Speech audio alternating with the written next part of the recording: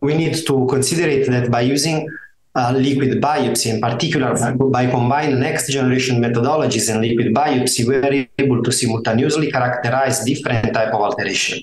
But in clinical practice at this time, right now, we have the opportunity to target ctDNA because it's the main stable source that we are able to extract from a liquid biopsy and to use in clinical practice, also because we have data coming from different clinical trials that suggest us the use of ctDNA as starting material to analyze simultaneously different type of alteration, in particular for non-small cell lung cancer patients. And on this basis, we are able to define the therapeutical management for our patients. It's possible to proceed with the profile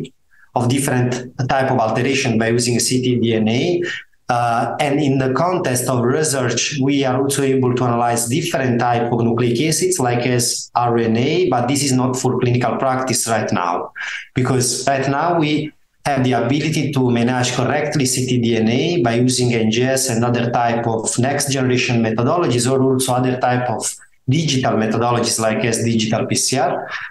in different settings. One is in basal setting, the other one is in the follow-up our patients during the treatment response, like as in the example of minimal residual disease monitoring, or by using really comprehensive approach at resistance disease to verify if we are able to identify some resistance mechanisms that we are able to retarget with new drugs.